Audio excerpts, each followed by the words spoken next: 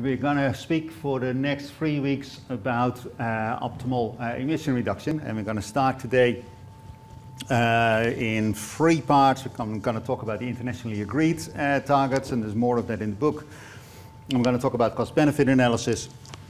I'm going to talk about co-benefits. I don't think I need a full 2 hours for this, so I'm also going to make a start with discounting, so that I have more time next week to delve into uncertainty, which students tend to find hard, and equity. But first, let's talk about what has been agreed internationally, what we should do about climate change. And I'm going to start with Article 2 of the United Nations Framework Convention on Climate Change, agreed way back when in 1992. 8 years before you were born? Something like that, right? And Article 2 of the UNFCCC says that the ultimate objective of this convention is to achieve stabilization of greenhouse gas concentrations in the atmosphere at a level that would prevent dangerous anthropogenic interference with the climate system. Such a level should be achieved within a time frame sufficient to allow ecosystems to adapt naturally, to ensure that food production is not threatened, and to enable economic development to proceed in a sustainable manner. And this sounds very agreeable, right? We should not do dangerous things, which is a very prudent attitude. But it actually doesn't say a whole lot. The first sentence is just said we should not do dangerous things with our climate, right? Which I think you agree on. And then the second sentence actually tries to specify what is meant by danger. And there's 3 clauses in there. And the first clause is that ecosystems should adapt naturally. Which of course begs the question, what do we mean by an ecosystem? And it also, which is not a legally defined term, and biologists actually can't agree on what an ecosystem is. But it also begs the question, what do we mean by natural adaptation?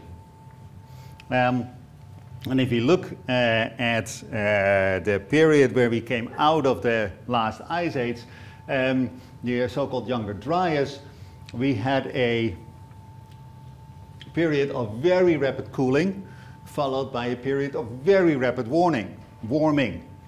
And this happened for natural reasons. The cooling was when the Laurentide ice lake drained into the North Atlantic. And then this is the bounce back of that. But very rapid warming for natural causes. And obviously our ecosystems, many species are genetically much older than the 10,000 years or so, 12,000 years, 14,000 years ago that this happened. This was actually the cooling, this was the warming, sorry. So, is this what they mean by natural adaptation? Should we be able to withstand the warming at the end of the Younger Dryas again? It doesn't seem to constrain us a whole lot. So perhaps the second clause is more constraining. We need to ensure that food production is not threatened, which I guess all of you agree on. Because most of us would like to eat every so often, right? And it would be good if food production is not threatened. But it doesn't specify the nature of the threat. And I talked about this, but I did not show you this particular graph. What you're looking at the top left is land use in a scenario without climate policy. And what you see here in this light green is bioenergy crops. So essentially seed crops, rapeseed and those sort of things that you can then press and make biodiesel from, but also fast-growing trees, poplars and willows and that sort of stuff, or fast-growing grass that you can chop up and throw into what used to be a coal-fired power plant, right? That is something that we do at the moment. not at a very large scale, and we might do more in the future. Now this is without climate policy. This is with free variations of climate policy. And what you see is that, at least according to this model and this parameterization, those bioenergy crops are going to take over the world. And essentially a whole lot of land will be devoted to this, which immediately puts pressure in this scenario on forestry, right? Essentially, we're going to convert forests into plantations. We really want that? We don't want ecosystems to be threatened, recall. Well, this is a clear threat to ecosystems. But it's also going to take away cropland. And that, of course, is going to drive up the price of food. Now, this is not a picture of the future, this is a picture of the past. Because of the bioethanol mandate in the United States, a whole lot, around 25% of the maize crop in the United States is diverted to ethanol production, away from making tortillas. And that drives up the price of food in Mexico. And what you see here are the food riots in Mexico of about 10 years ago. The food production not threatened? Do we mean that climate policy should not threaten food production, or do we mean that climate change should not threaten food production? Probably both, right? So this does not really pose a constraint on climate policy either, right? And economic development to continue in a sustainable manner, of course, that means, yeah, climate policy also threatens economic growth, right? So when you read it like this, Article 2 of the United Nations Framework Convention is motherhood and apple pie, right? It's the sort of language that at the surface everybody can agree on. And 192 countries in the world have ratified the UNFCCC. So everybody can agree on this ultimate objective, because essentially anybody can read into this what they want, right?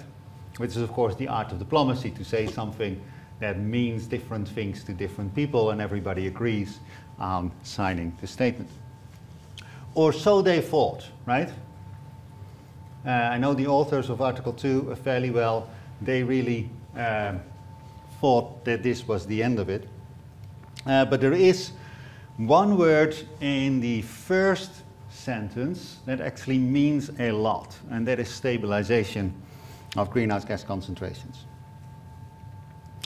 Now, to see that, we need to go back to the carbon cycle.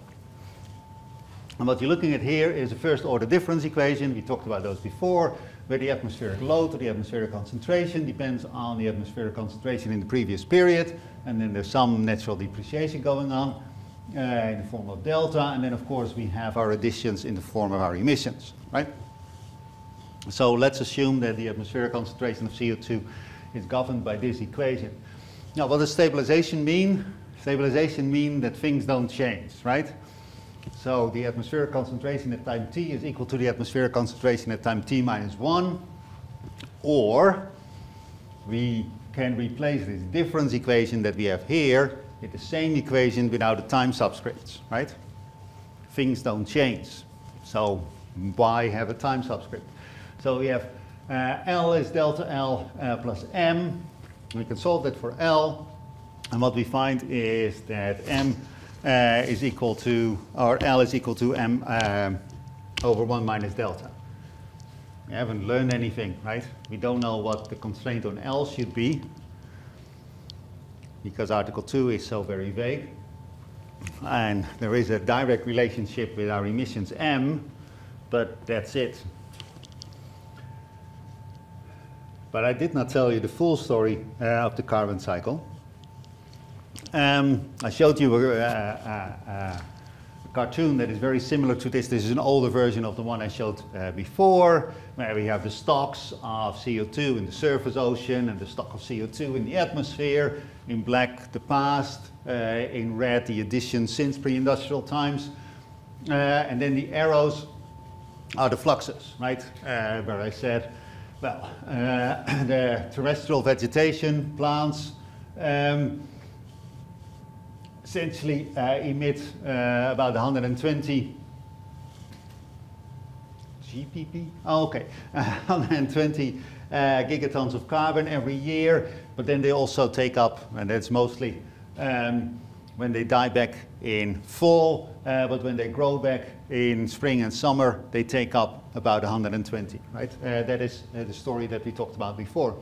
And then, of course, our concern is our emissions from the stock of fossil fuels into the atmosphere. So we talked about that, but what I did not talk about was this arrow here. And you may have thought at the time, well, I did not talk about this arrow, even though I saw it, because this number 0.2 is so very small compared to all the other numbers that we see, right? So we have 120 here, we have 70 here, we have 6 here, so who cares about the 0.2? But a small fraction of the CO2 in the atmosphere is taken out of the atmosphere by a process called rock weathering. And essentially, this is a chemical reaction between certain types of stone with the atmosphere. And through that, the stone grows and takes up CO2, removes the carbon from the atmosphere and sticks it in the rock. And this process is as fast as rocks grow, which is not very fast, right? You have never seen a rock grow. But it does happen, and it happens at a geological timescale, and that is why that number is so small. And this matters. This matters quite a bit. The model that we're using in the seminars is the so-called Meyer-Reimer-Hasselmann model of the carbon cycle. Ernst Meyer-Reimer on top, Klaus Hasselmann won the Nobel Prize last year. Yes, not for this work, but for his work on climate change, on climate models, not for his work on carbon cycle models. Say, well, we should not see the atmospheric concentration of CO2 as governed by a single first order linear difference equation, but by a set of 5 such equations, right? And that is indeed how we model the carbon cycle in week 1, where the key difference between the previous slide is that we now partition the emissions by this factor alpha, where of course the alphas add up to 1. And then these 5 boxes have their own characteristic half-lives. So about 17% has a characteristic half-life of 1/2, right? So you emit a ton of CO2, and then half of that is gone next year, 3/4 of it is gone in 2 years, 87.5% is gone in 3 years, and so on and so forth, right? That is how you should read these numbers. And then you have other characteristic half-lives, and then you have your rock weathering, which captures about 13% of emissions. And rock weathering is a geological process, so at a human time scale, it actually does not disappear. This CO2 stays in the atmosphere on a human time scale practically forever. So your delta is 1, delta 5 is 1. So what does that mean for the analysis that we just did? Well, L is delta L T minus 1 plus M, stabilization, so we drop the subscripts T. So the solution is L is M over 1 minus delta. The delta is 1, we are dividing by 0, which is never recommended. You can't solve this. There is, of course, an alternative solution to this, right? If L must equal delta L, and delta is 1, then we have L is L plus M, and the solution to that is that M must be 0. So because part of the CO2 is removed from the atmosphere by a geological process,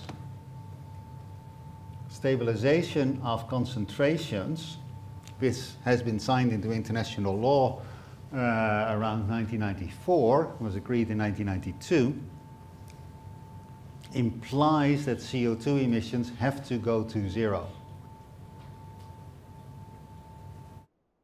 Now, the people who wrote Article 2 did not realize this, I can assure you. Most of the people who argued that that the UNFCCC should be ratified did not know this either, right? This was signed into international law without people realizing what they were doing. But CO2 emissions have to go to zero. That is international law. The Rio Agreement, the UNFCCC, only says that emissions have to go to zero, but doesn't say when. But the Paris Agreement does. So we have the Rio Agreement says emissions have to go to zero, and then we have Article 2 of the Paris Agreement that actually put numbers on this. This agreement aims to strengthen the global response to the threat of climate change by holding the increase in the global average temperature to well below 2 degrees Celsius above pre-industrial levels, and pursuing efforts to limit the temperature increase to 1.5 above pre-industrial levels, recognizing that this would significantly reduce the risks and impacts of climate change. So now we have a target, not only that emissions have to go to zero, but also that emissions have to go to zero at such a point that temperature stabilizes below 2 degrees and preferably near 1.5 degrees. Right? And that is the international agreement that we have.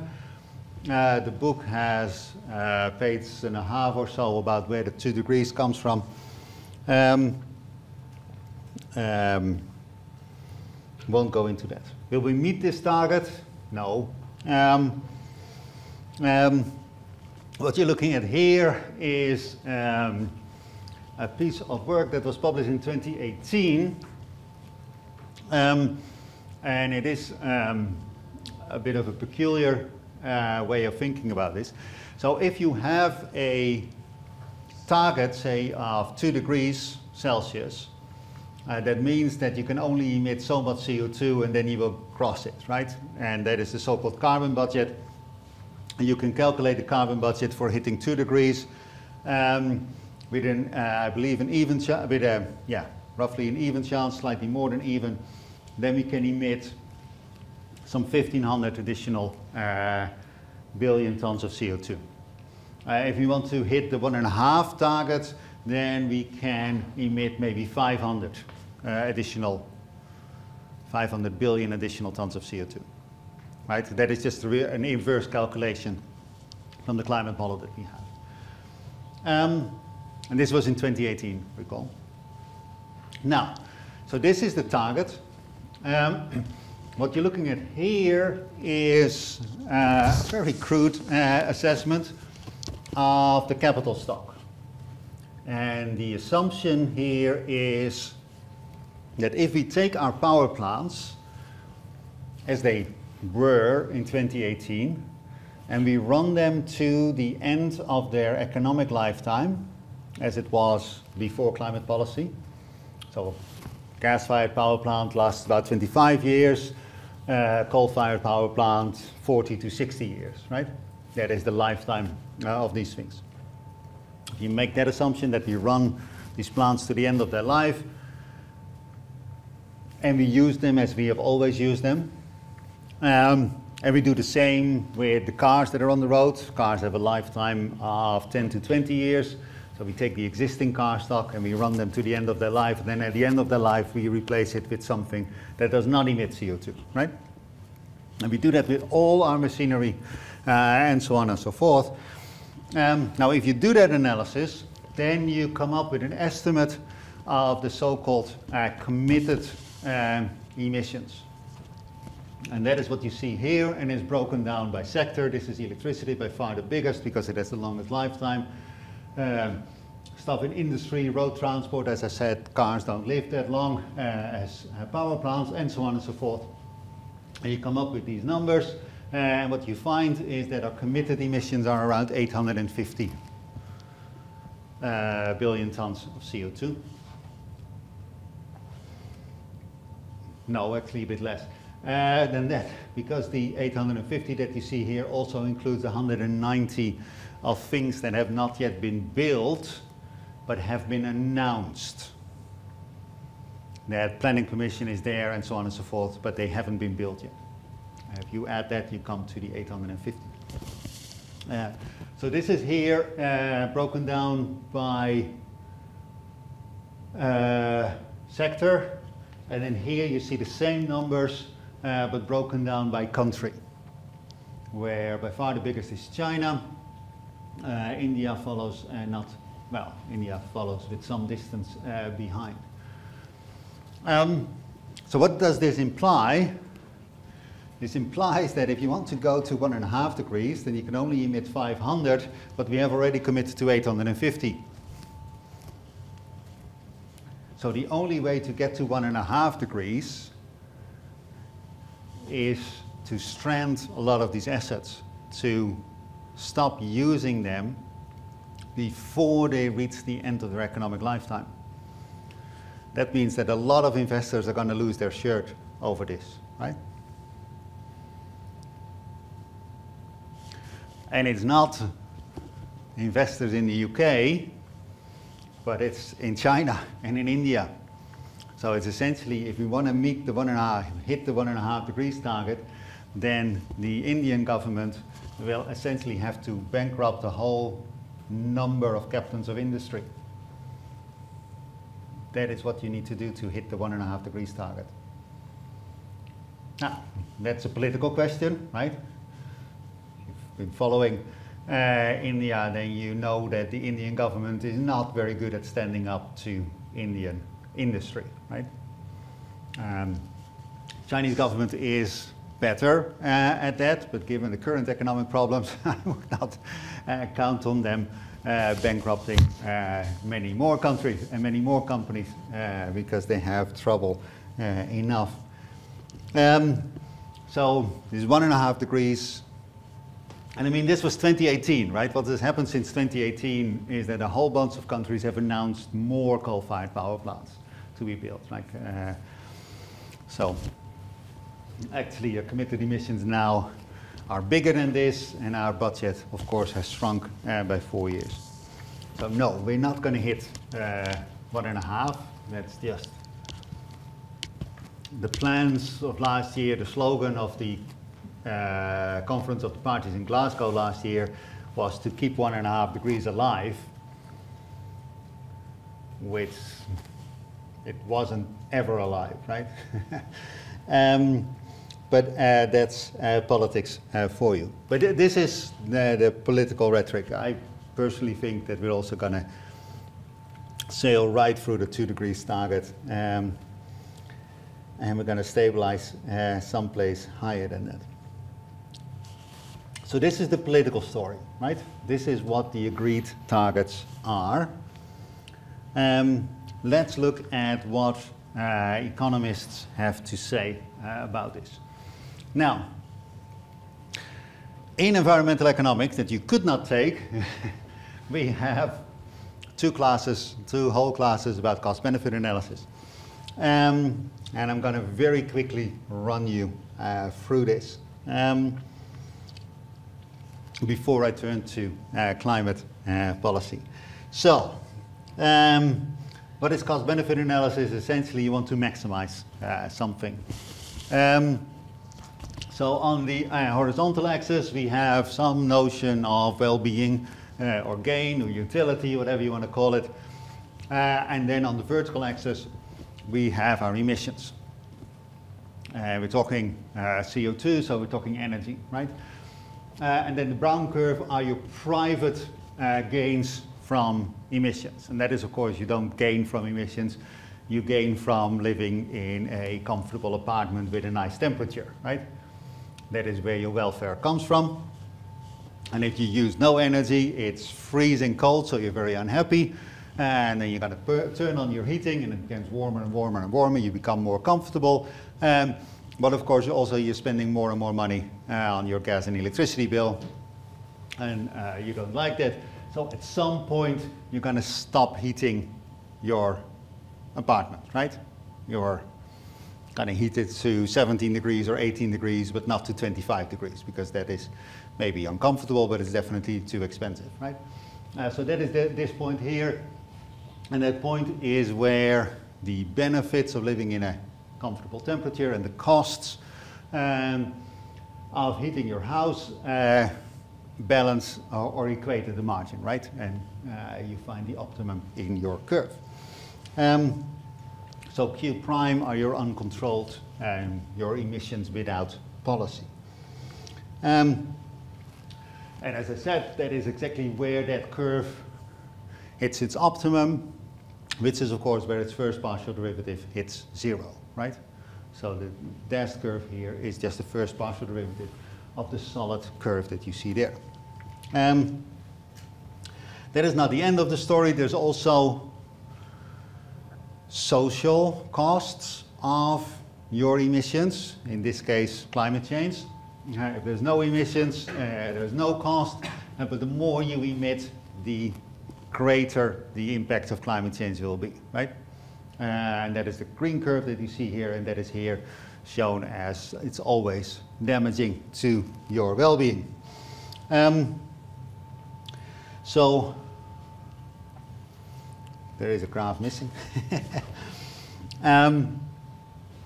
One way of finding where do these two balance is if you take the first partial derivative of this one, so the slope of this curve, the green curve, and the slope of the brown curve, and find where do the two equal each other, right? That is the optimal point. And that is the same, and this is the missing graph, that is the same where the first partial derivative or the slope of your net welfare curve hits 0. Those two statements are equivalent. So that is the optimal point that we're looking for, where the marginal costs of emission reduction, so this is how much we would emit without climate policy, and then we push our emissions down, we use less energy, more expensive energy, and that comes at a cost. So that is measured in this direction, are equal to the marginal benefits that are in the green curve, right? And where the marginal benefits equal the marginal costs, that is where we find our social optimum. And that is essentially cost-benefit analysis. And I really spent 4 hours talking about that in environmental economics, but that is essentially the whole trick. Now, this is a static story. So in a static optimum, the marginal cost should equal the marginal benefits. And this would be true for noise pollution or something like that. But that is not what we're talking about here, right? But I do need to show you the math a little bit. Come in. So in the static optimum, we want to find where the marginal costs equal the marginal benefits, because we want to maximize welfare, W, by choosing emissions E. And welfare is defined as the benefits of the emissions, so the comfort that we have from living in a warm house minus the cost of heating our house. And then the costs are, do I do this right? No. The benefits, it doesn't matter at the moment, but it will matter on the next slide. The benefits are the avoided impacts of climate change, and the costs are the costs of doing so. So this is what we want to maximize, right? Our net benefits. And you do that by setting the first partial derivative of this thing. It's an unconstrained optimization by setting the first partial derivative of this thing to 0, which is the same as dB dE minus dC dE equals 0. Then we bring 1 to the other side of the equation. Marginal benefits should equal marginal costs, right? So this is the same as the graph I just showed, but now in terms of calculus, right?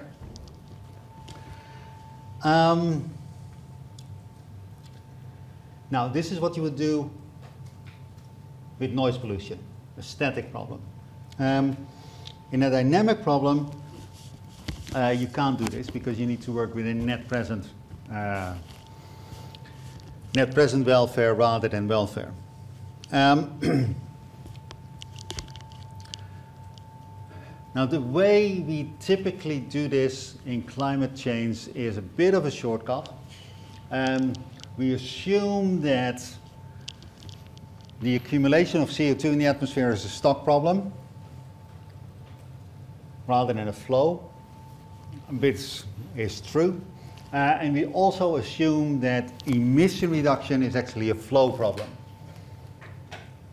We assume that the capital stock in power generation doesn't matter a whole lot. This is a simplification, and you'll actually be grateful for the simplification because the math becomes easier with this particular assumption. So one is a stock and the other is a flow. So what do we want to do is maximize not welfare but net present welfare, which is defined as the sum of the discounted stream of benefits. So we have the benefits of avoiding climate change or reducing climate change, which depends on our emissions in the year that we measure the benefits, but also in the emissions the year before, and the emissions in the year before that, and the emissions all the way back to, all the way back to 1850, but we of course cannot control emissions in the past, so those are sunk costs. So our benefits depend on our history of emissions, but our costs only depend on our emission reduction or our emissions in that particular year, right?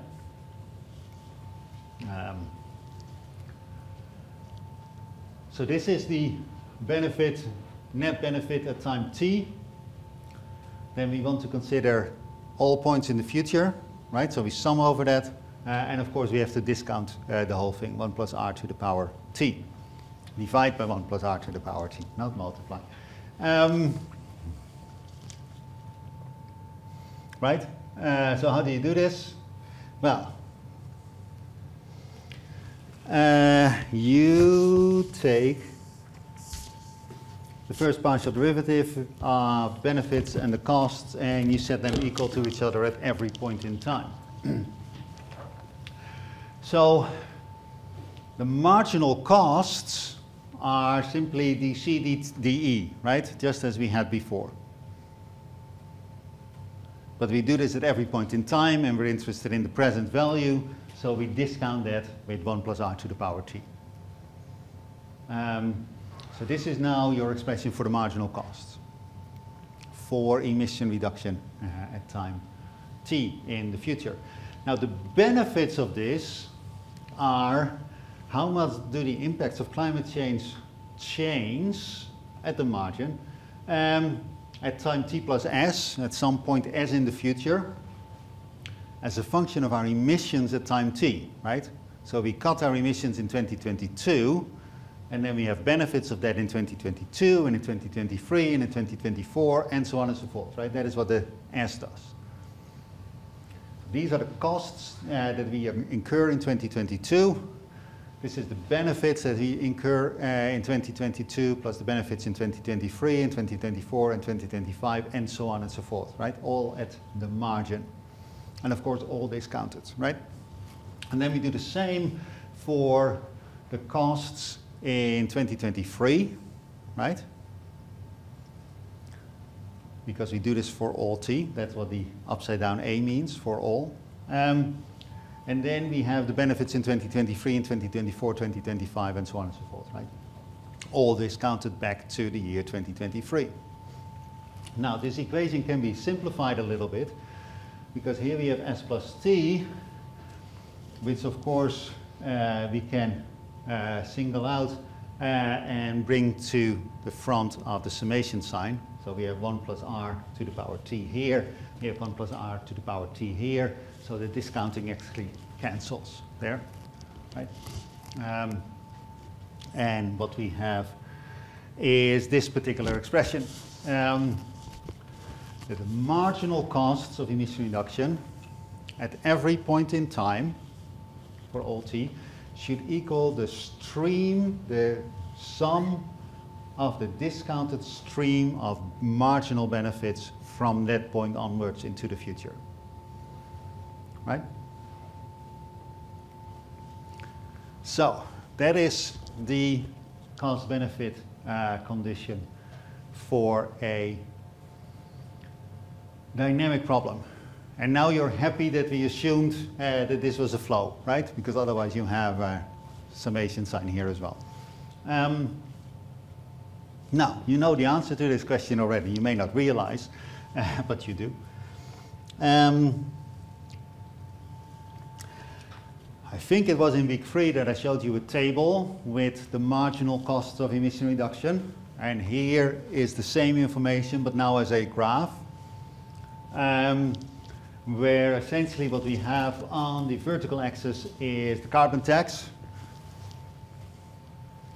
And then on the horizontal axis we have, well, if we impose a carbon tax of 100, then according to the median estimate of the numbers that I showed you in week 3, we end up at some 575 parts per million CO2 concentration in the atmosphere, right? That is how you should read this graph. And I showed it the other way around, right? I said, well, if you want to hit this particular target, then this is the carbon tax that we should impose. Right? If you want to go for 400, then you should impose a $1,000 per ton of C carbon tax. But of course, you can read this graph the other way around as well. That if you impose the $1,000 carbon tax, then you get to 425 rather than 400, right? So I gave you that number. I also showed you a variant of this one. What is the social cost of carbon? Right, we talked about that 2 weeks ago, if I'm not mistaken. We said, well, the best guess of the social cost of carbon is maybe 20, maybe $30, right? So if we combine the two, then this is the social cost of carbon, 25, sorry, it will be 40 in the next slide.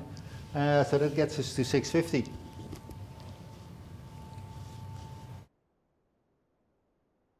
In order to meet the Paris targets, we need, and I did say this before, we need to stabilize concentrations below 500, and that means that we need a carbon tax somewhere between $500 and $1,100 per ton of carbon, right? So the cost-benefit analysis does not really support the targets in the Paris Agreement. Now, this is a very rough and ready way of doing a cost-benefit analysis. The sort of standard for this is the work by Bill Nordhaus of Yale. And he built the so-called dynamic integrated climate economy model, which is an integrated assessment model that in many ways is very much like the one you guys have been building. There's a few more bells and whistles in Nordhaus's model, but there's also one important bell that is actually missing from Nordhaus. So in some ways you're more advanced than what he is doing. And in 2018 he won the Nobel Prize for this, which some people thought surprising. And the main purpose of this work was to find optimal climate policy. That is essentially what Nordhaus did. And you know the answer already because I gave it to you. So the carbon tax that Nordhaus imposes, no, I forget in which paper this is actually starts at around $40 per ton of carbon, not the 25 that I just gave you, and then it increases by around 2% per year to hit 200 in the year 2100.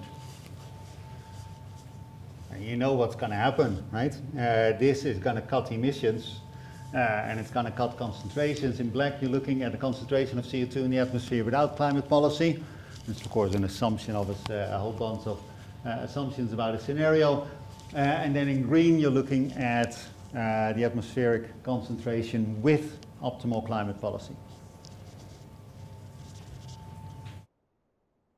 And of course, you impose a carbon tax because climate change is a problem. It has a positive social cost of carbon, right? Climate really does harm at the margin. And as a result, you make emissions more expensive than they were. As a result, you're going to cut emissions. But what you can see is that we're nowhere near stabilizing CO2 in the atmosphere, right? So that is essentially what Nordhaus did. Here you see a picture of 20 years ago. And essentially Nordhaus asks the question, if the world were ruled by a benevolent dictator, by a philosopher queen, what would she do? Right? And the answer is not a whole lot. I used to call this philosopher queen Galadriel. And that was sort of the original Tolkien depiction of Galadriel as somebody who's wise and very powerful but doesn't do a whole lot. Of course, now we have the Rings of Power and Galadriel all of a sudden becomes very active. Complete contrast to canon, right? But that doesn't matter, so I won't call her Galadriel anymore and just refer to her as an anonymous philosopher queen, right? And essentially what this benevolent dictator does is the three things that you see here. A little bit of emission reduction in the beginning, more later, but not nearly enough to stabilize concentrations, right? That is essentially the policy recommendation that comes out of DICE. Now, the first part of this conclusion is robust. It doesn't matter what you do with your model. Almost doesn't matter what you do with your model. You always start slow and then accelerate, right? And that is because we actually talked about this. So much of your emissions are set in stone that you don't want to begin with a big policy shock. You want to start slow and ramp up, right? That just follows from the capital stock turnover. How fast you want to accelerate, that's not robust at all. You can change your discount rate, you can change the parameterization of your carbon cycle, you can change this, you can change that, and you will find very different answers how fast you want to accelerate, right? Qualitatively, you always want to accelerate. Even if your name is Gernot Wagner, then you still want to accelerate. That's an inside joke. But how fast, you can't really turn that around. The final part of the conclusion, and this is what upset a great many people, that you would never do enough to stabilize concentrations, that is actually fairly robust. So Nordhaus first published this in 1992, and ever since people have been trying to overturn this particular part of the conclusion because it's such an affront to anything that environmentalists stand for. That it would be optimal to have continuous climate change. That by this was 1992, right? By now, 3-4 generations of economists and environmentalists have tried and failed to show Nordhaus wrong. And the reason that it is so hard to overturn this conclusion is the basic structure of cost-benefit analysis, right? So these are our uncontrolled emissions. This is zero emissions. And the optimum lies somewhere in between. And why is that? Well, if we don't control emissions, then we emit Q prime, and then we start cutting our emissions, right? And in the beginning, that is simple, right? Because I talked about how a lot of energy is simply wasted, right? So you can essentially cut that at very limited cost. So you're first going to address waste, and then you're going to decarbonize the electricity sector, which we now know is actually fairly easy to do, and it's not at all expensive. And then we want to decarbonize private transport. So we want to get people out of their cars and onto bikes and onto public transport. It's hard.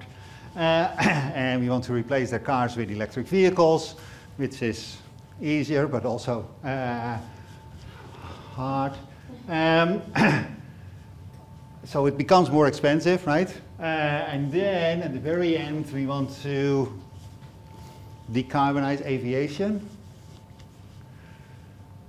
So next year, they're going to open flying taxis in Paris, right? Where you can actually have an electrified plane, but only for a few kilometers from the airport to the city center.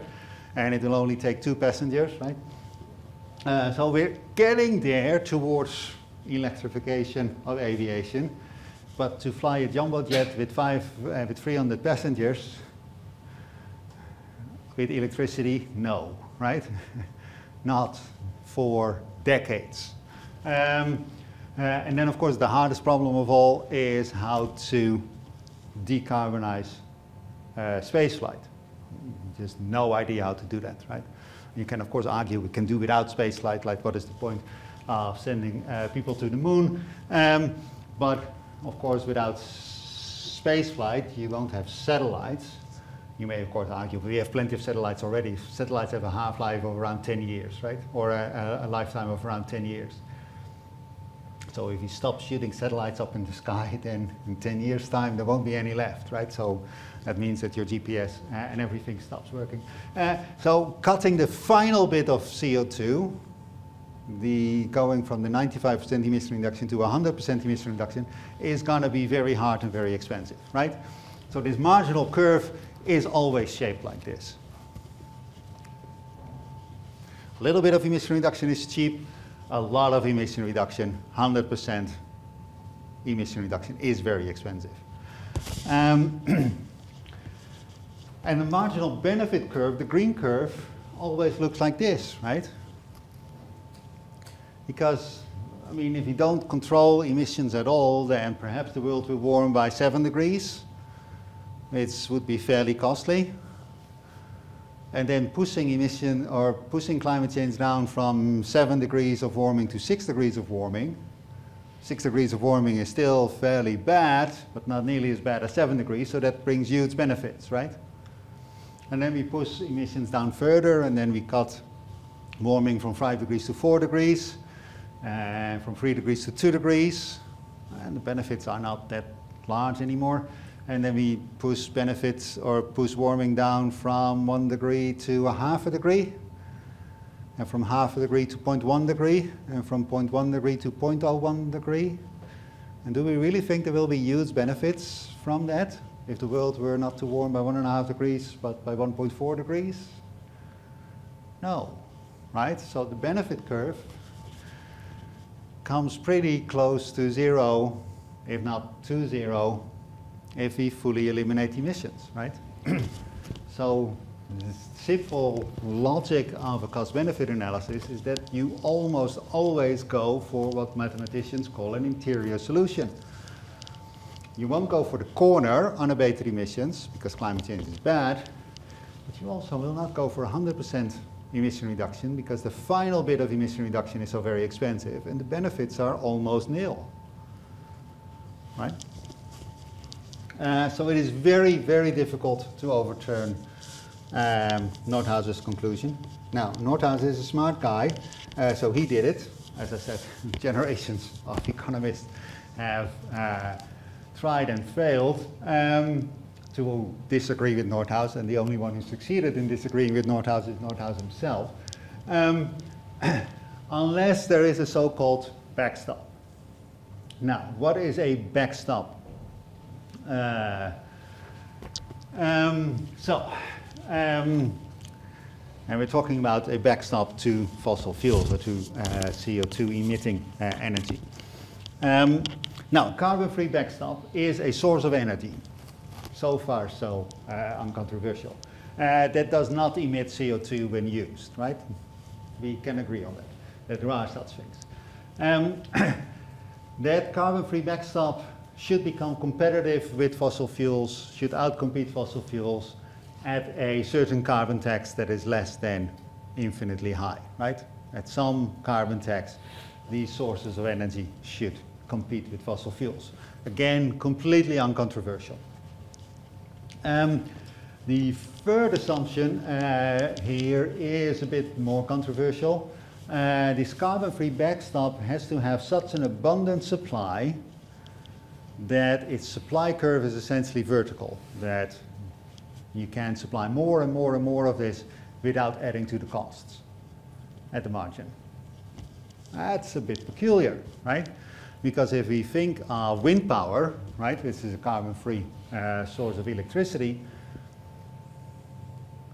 yeah, it's pretty cheap now to make electricity from wind, but we got to build wind turbines at those places where there's a lot of wind first.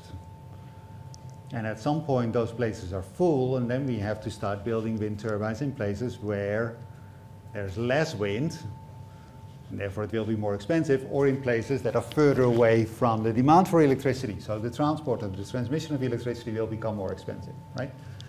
Similarly for solar power, at the moment we put solar panels on roofs, and the opportunity cost of roofs is essentially zero, right? Because we don't use it for anything. But at one point your roofs are full, and then you need to take useful space and put solar panels there. And then of course you have an opportunity cost. So the idea that you can just keep on supplying this stuff without adding to the costs is actually a pretty strong assumption.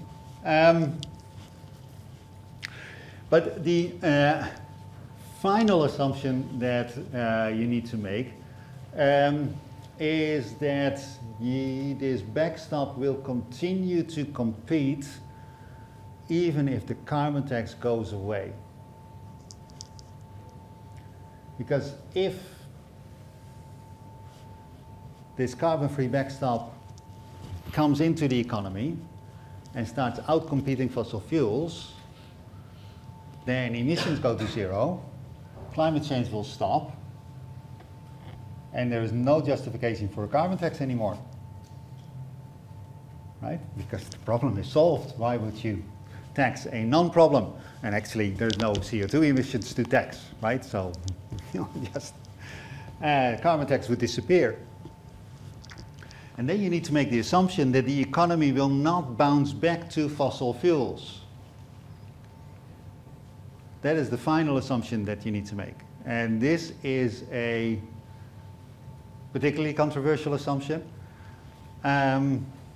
Because if we are going to do this, right, then we're going to cut all our fossil fuels out of the energy system. And we do that at a point, presumably, that the world is not too hot, so there's a lot of fossil fuels left in the ground.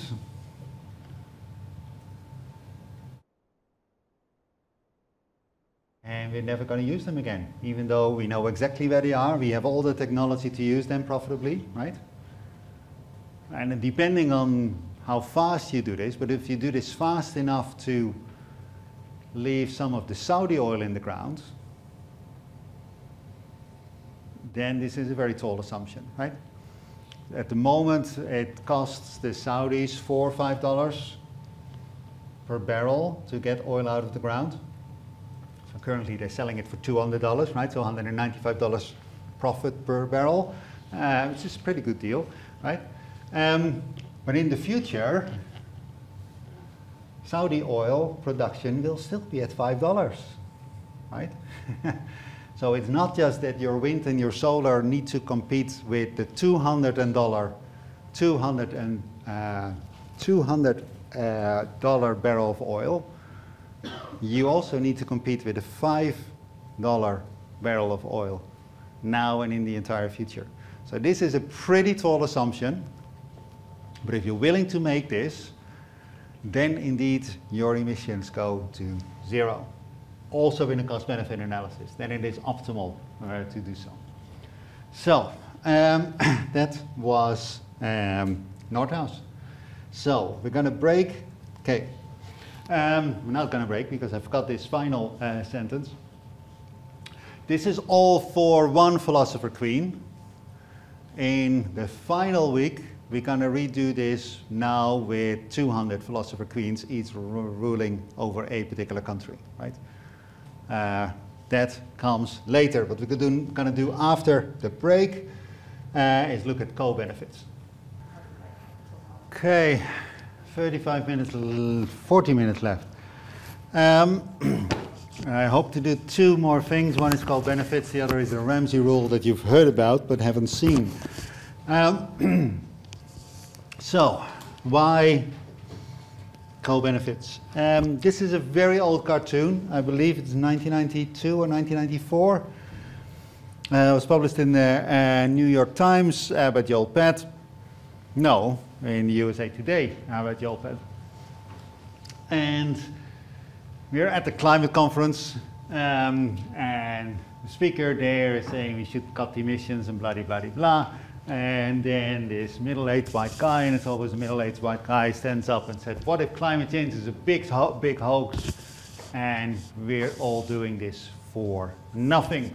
And then the speaker points to a range of other things, energy independence, preservation of rainforests, green jobs, livable cities, clean water, healthy children.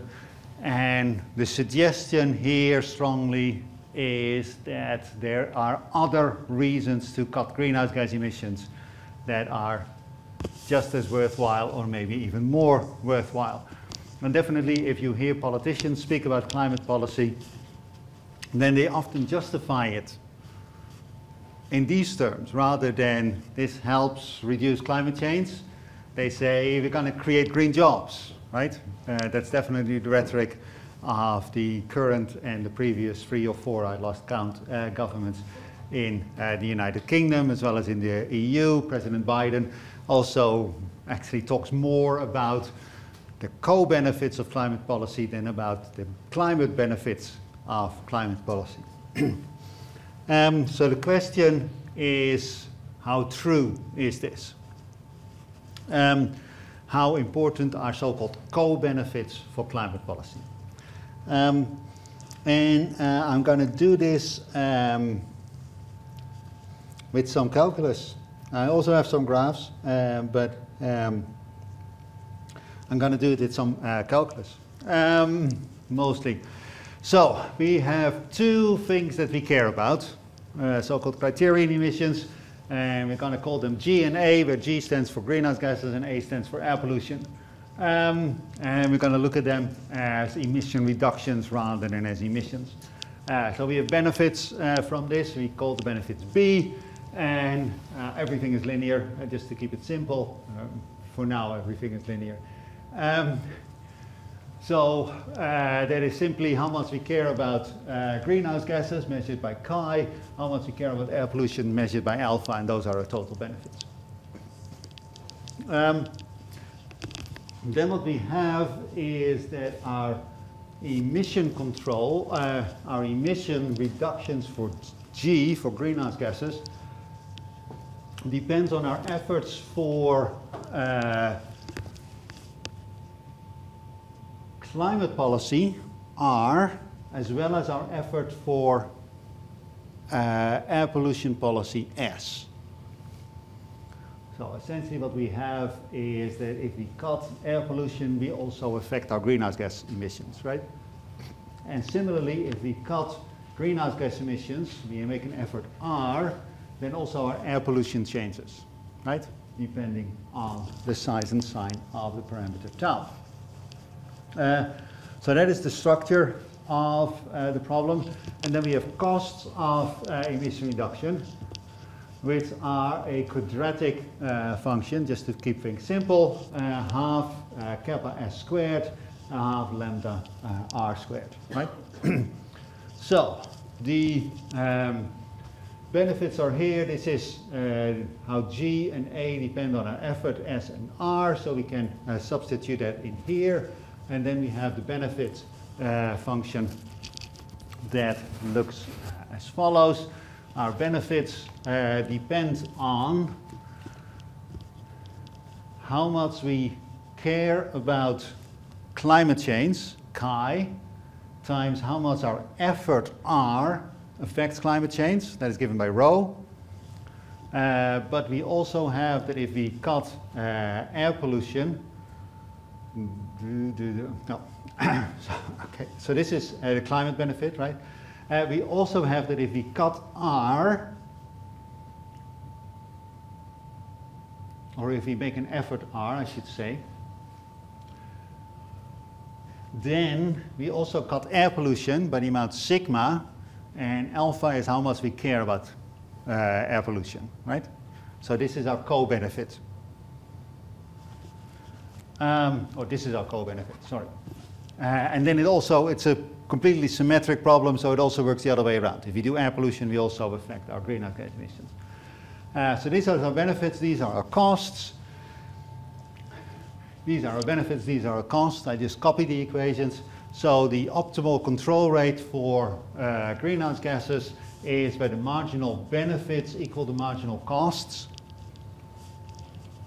Marginal benefits, very simple, right? Oh, it's a linear equation. Alpha tau plus chi rho. Marginal costs. This does not depend on R, this does. So this becomes lambda, right? Times R. That's why the half is there, so it cancels against the 2. So our optimal control for greenhouse gases is chi rho over lambda plus alpha tau over lambda. What does this mean? Chi is how much we care about climate change. Rho is how much our actions affect climate change. And the greater the effectiveness, the more we do, right? And the more we care, the more we do. And the lambda is what it would cost us to cut our emissions, right? So the greater lambda, the less we do. So this makes perfect intuitive sense. Alpha is how much we care about air pollution. Tau is how much our climate action affects air pollution, right? So we have a okay, and this is the same thing, but now in words. So we have what you would think is a co-benefit, right? If we care about air pollution, if alpha is greater than 0, and if our emission reduction of greenhouse gases affects air pollution, reduces air pollution, then we should cut our greenhouse gases by more, right? And even if this effect disappears, we should still cut our greenhouse gases. Now graphically, this looks as follows. So here we have our marginal emission reduction costs. Yeah, marginal cost of emission reduction. So we have emissions on the vertical and the horizontal axis. We have costs at the vertical axis. So the more we cut, the more expensive it gets at the margin. We assume there's a quadratic relationship, so the marginal cost is linear. That's what we see here. And then we have this linear benefits function. So we have constant marginal benefits. So this is the assumed benefit of greenhouse gas emission reduction, right? And then this is the optimal point. This in blue line here is the co-benefit or the secondary benefit or the ancillary benefit. And people call these things by these 3 names. And if we assume that it is positive here, then we simply need to add those 2. And we have this line for our total marginal benefit. And instead of cutting emissions to this point, we cut emissions, this should be emission reduction, we cut emissions to this point, right? So far so simple, but this assumes that this is indeed a benefit, right? Now, air pollution is bad for you, so the alpha is positive. Reducing air pollution is always good. But is your tau positive or negative? If we assume that our tau is not positive but negative, then we have a secondary loss, and then we have this line here, and we should work less hard on our emission reductions for CO2, right? So the key question is this tau, you see here, is that positive or negative? Do we add to our benefits at the margin, or do we subtract from our benefits to the margin? Now, an example where tau is positive is if we switch from coal to gas. Now, I told you in week 2 that for every kilowatt hour of electricity that is made from coal, you emit about twice as much CO2 than for every kilowatt hour of electricity that is made from gas, right? So switching from coal to gas reduces greenhouse gas emissions. We talked about that. Now, coal is dirty, gas is clean. Because of chemistry, most gas that comes out of the ground is almost pure CH4. Most coal that comes out of the ground has all sorts of other stuff in there. Particularly, it has a lot of sulfur in. And if you burn coal, then you don't just form CO2, but you also form S2O, sulfur. No, you form SO2, sulfur dioxide, which is a precursor to acid rain. It kills fish, it kills trees, and that sort of stuff. Damages buildings, damages human health as well. So here we have a very clear co-benefit, right? If you switch from coal to gas, you reduce your greenhouse gas emissions and you reduce your acidifying emissions. Very good. You also reduce soot and all those sort of things. So clear co-benefit. Another way of cutting your CO2 emissions is to switch from petrol engines to diesel engines. That is because the diesel engine is much more fuel efficient than the Otto engine that burns petrol. For some reason we call petrol petrol and diesel diesel rather than petrol Otto and diesel diesel, right? That would make much more sense historically. And that means that if you switch from petrol to diesel, you emit less CO2 per kilometer driven, because these engines are simply more fuel efficient. However, petrol burns a lot cleaner than diesel. Diesel engines generate a lot of NOx and other soot particles that petrol engines or Otto engines do not do. So here we have that if you switch from petrol to diesel, you reduce your CO2 emissions, but you increase your particulate emissions. And then we're in this situation here. So we have a negative co-benefit. It's a co-loss, it's not a co-benefit, right? Now, when you were young, there was all this scandal about Volkswagen claiming that diesel engines or their new diesel engines were so clean, and then it turned out that that was because they had falsified the numbers rather than that they were really clean. Now, that may be a bit too old for you. What we see at the moment, and this is a picture from last year, is that people are cutting their CO2 emissions by burning wood at home.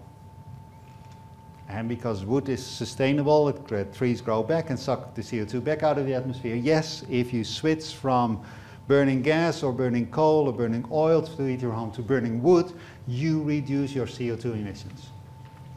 But the stoves that people burn in don't burn very hot, not in the sense that you should put your hands on, right? But they don't go up to 1,000 degrees or so, so you don't have complete combustion. And if you put a carbohydrate into a burner and you don't burn it at a high enough temperature, you have incomplete combustion, and that means that you generate all sorts of soot particles and carcinogenic particles, right? And these things cause cancer, and these things cause asthma, and these things are bad for you, right? Now, this was last year.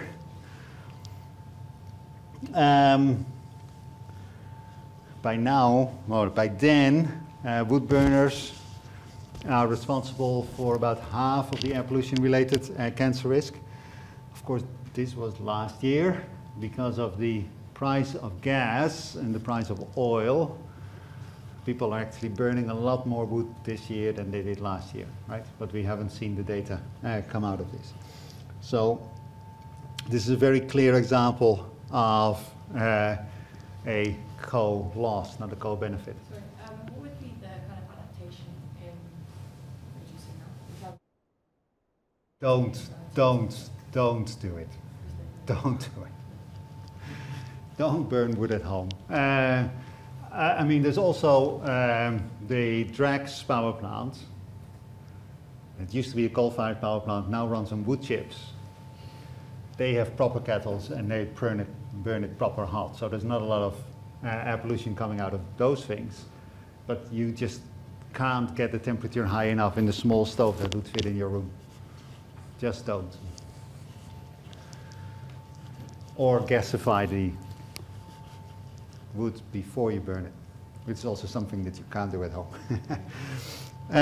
Not at scale and not safely. So the advice is don't burn wood. Okay, going back to the cartoon that I started with, where the guy said climate change is a hoax, right?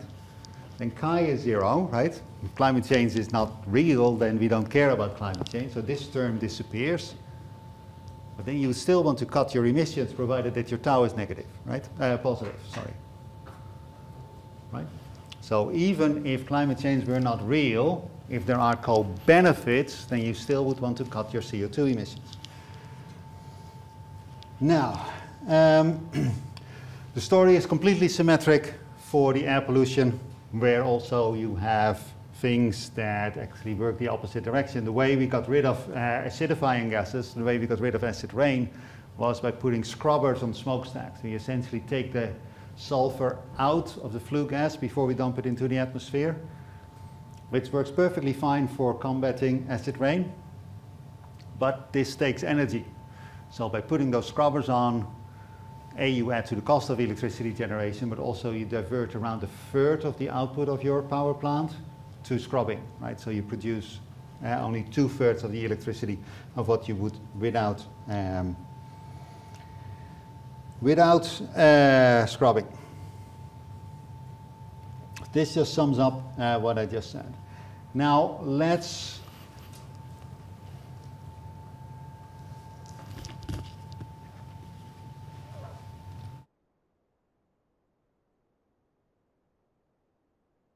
not do this. This is what happens if you have a nonlinear system and the answer is things are basically the same, just the math is a bit more complicated.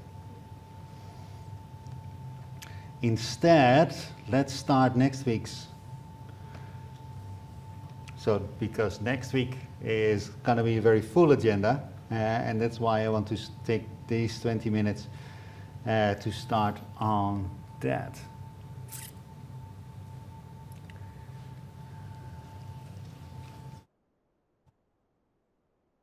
So, I talked about the very basics of cost-benefit analysis, but I haven't talked about the ethics of it all. And that is what we're going to do now and next week. We're going to talk about the discount rate. We're going to talk about risk and uncertainty, and we're going to talk about equity. And Marcos asked the question, what are equity weights? And I will answer next week. This week I'll just talk about the Ramsey rule. So we're going to start with next week's lecture. and I'm going to talk about the Ramsey rule. The basic tenet of the next 2.5 hours is these two statements here, right? Climate change is a long-term problem. No dispute there. Climate change is a global problem. Also hard to disagree with that. And climate change is a fairly uncertain problem. And this is another empirical statement that is simply true. The second statement that you see here is a normative statement. And what I will try and argue over the next 2.5 hours is that if you do not care about the distant future, or you do not care about faraway lands, or you do not care about remote probabilities, then climate change is not much of a concern to you. And that is what we're going to talk about. And I'm going to show this statement a couple of times, but we're now first going to talk about the distant future. Now, the way we prefer to think about discounting of time is through the so-called Ramsey rule. And you see the Ramsey rule here. The Ramsey rule is named after, not Aaron, but Frank Ramsey, who was a brilliant mathematician, philosopher, and economist. He made substantial contributions to philosophy.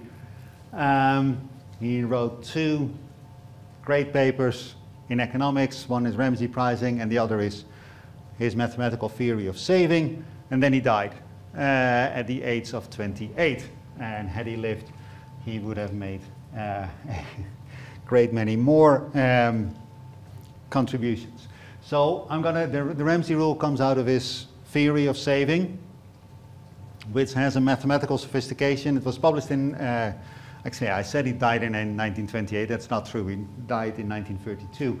The 1928 paper has a mathematical sophistication that we would not see in economics until the late 50s, early 60s, right? That's how far ahead of his time he was.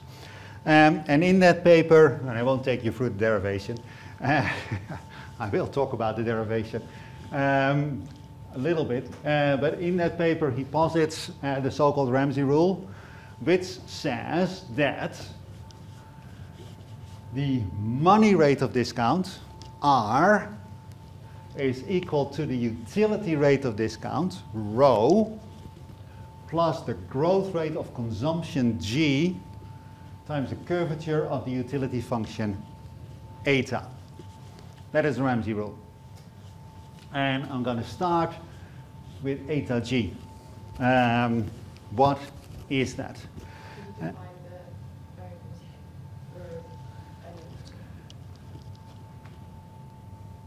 Discount rate for money or consumption, R, is equal to the discount rate for utility, rho, plus the growth rate of consumption, G, times the curvature of the utility function, eta.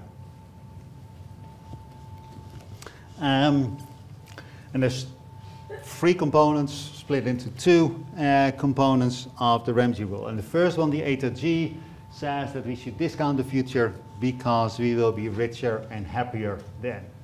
And that is, I think, best illustrated with this graph.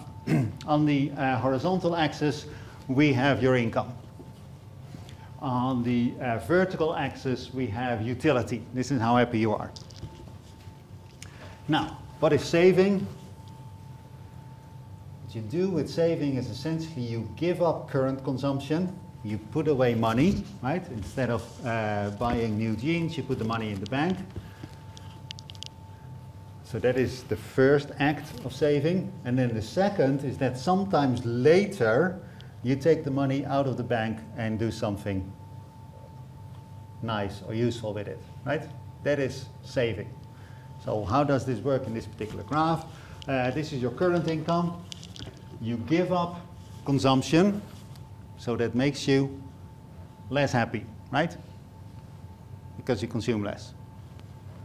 This is the amount of money you give up. This is the utility you lose.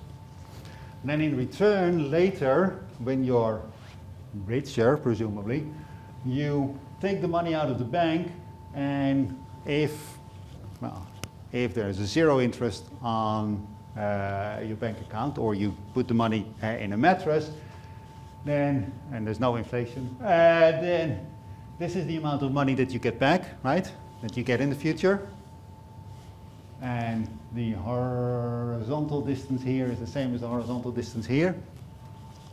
But because you have grown richer by then, the gain in utility is actually only this small rather than this large, right? So this is, if you do it in real terms, and there's no interest. This is a silly thing to do, right? Why would you save money now and essentially transfer that money to yourself, or rather to a future richer version of yourself? That would be absolutely silly thing to do, right?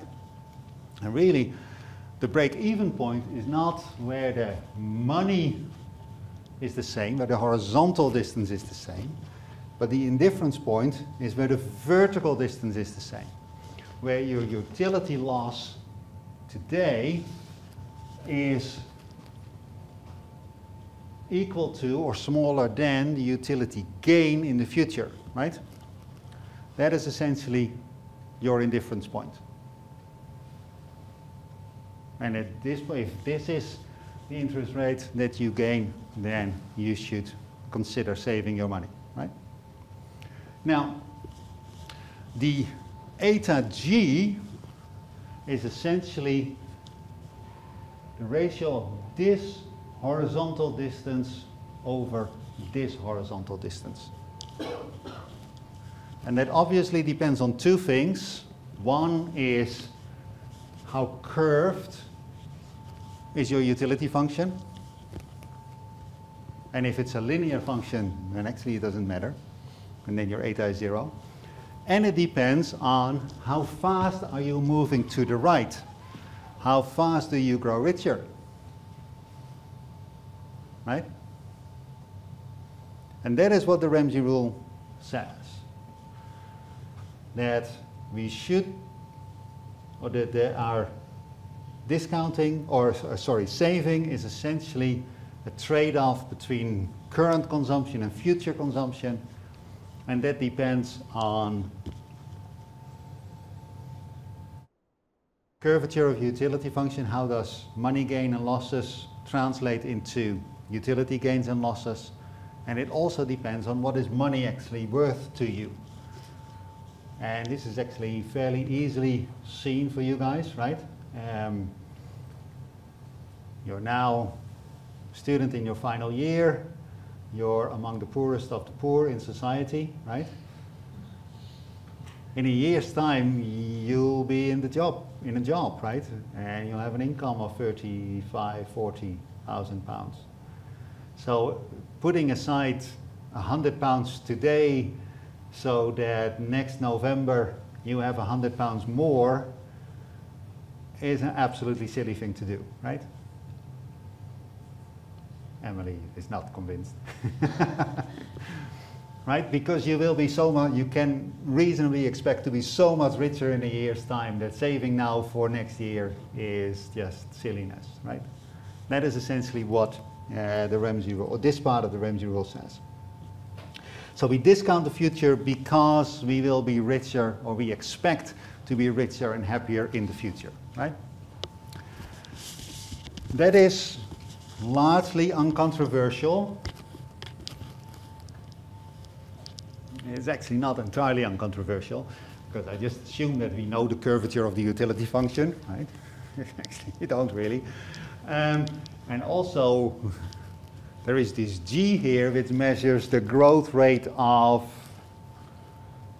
consumption. That's not really what Ramsey said. Ramsey said, no, this measures the growth rate of things that we care about, right? Which of course is typically seen as material consumption, or typically seen as income. But hopefully you would agree there is more to life than this, right? So G is really the growth rate of the things that we care about, not material consumption. But so far, so uncontroversial. The second part of the Ramsey rule, it says we also discount the future because it is the future. We discount utility because we do. And this is extremely, extremely controversial. Essentially what it says that I'd rather be happy now than in the future. If you ask any philosopher, he or she will tell you, no, this is wrong. This is a sign of a lack of education. This is a sign of a lack of self-control. You should not be like this.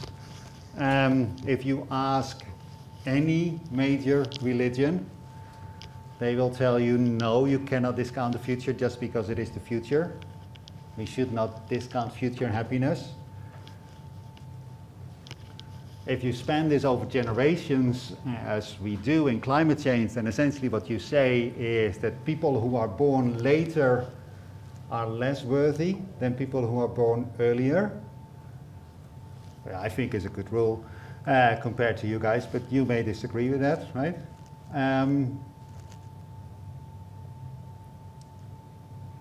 So every major religion, every major system of ethics says we should not do this. But then if you look at how people behave, that is what we do, right? If you have a chance of, God, what are you guys, I am so out of touch. What are you guys longing for? Nobody gives an answer, right? I used to say, well, if you can see the next episode of Game of Thrones earlier, and we can see it tonight rather than tomorrow night, we would go for it, right? But that example doesn't work anymore. And that is how people respond, right? If you if you give children a choice between, do you want the marshmallow now or in 15 minutes, they will go for the marshmallow now, right? That's what people do. So if you see this as a descriptive theory of saving, then your rho is positive. If you see this as a normative theory of saving, then your rho should be 0, right? Or according to some people, rho should be negative. Now, this is not all that Ramsey did. Ramsey also did this bit, that if your economy is in a dynamic equilibrium, then this rule of discounting that I derived from the perspective of a consumer and a saver will lead to the same discount rate as if you approach it from the other side as the demand for investment in productive capital. In a dynamic equilibrium, the consumer theory of saving leads to the same result as the producer theory of saving, right? And that is what Ramsey really did. Now, does this matter for climate? Absolutely. I don't need to tell you this because we've seen this. I'm going to show this particular graph a number of times. Let's blow it up. There's going to be, as you may have guessed, 3 more next week, but let's blow it up and look at what it says. What we have on the vertical axis is the social cost of carbon, according to a particular model and a particular calibration, blah, blah, blah, blah. And what we have on the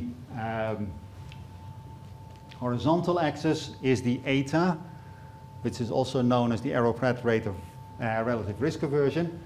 And then in the different colors we have different rows, and the proper name or the jargon name of the row is the pure rate of time preference. It is a silly name, it's the rate of pure time preference, but historically the pure ended up in the wrong place. So people call it the pure rate of time preference rather than the rate of pure time preference.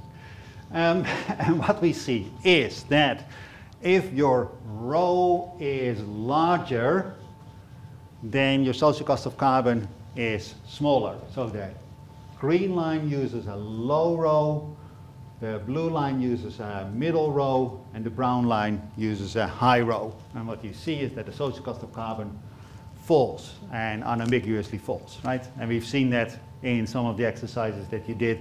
If you increase your discount rate, the social cost of carbon comes down. Then what we do here is we increase the curvature of the utility function. We make the we make the eta larger. And if you make the eta larger, then essentially we discount the future harder, and the social cost of carbon falls, and falls quite rapidly, as you can see, right? So the choice of these two parameters, the rho and the eta, really matter for climate policy, right?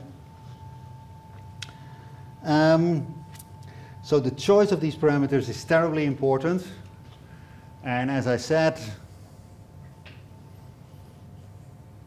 people strongly disagree on these matters, right? On the one hand, you have sort of the empirical argument that we all discount the future, we all discount future utility, so you can then make an argument of representative government, right? The government should reflect the will of the people, and if the will of the people is to discount the future, then perhaps the government should also discount the future, and then climate change is not particularly important, right? Because it's in the future. You could also make an argument that we should not be doing this, right?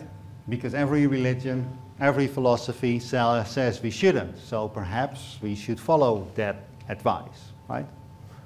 And you have a problem then as well, right? Because the social cost of carbon is essentially our advice of what the carbon tax should be. It's no longer that we argue that people, as a philosopher or a priest perhaps should, that we should live better lives, we should be less sinful. Absolutely, that is something that I think everybody has the right to argue, that you should be a better person. But now we're using it not to argue that you should better yourself, but we're saying, well, the government should be doing different things, right? And then we're sort of saying, well, the government should follow the Bible or the Quran. That gets a bit scary, right?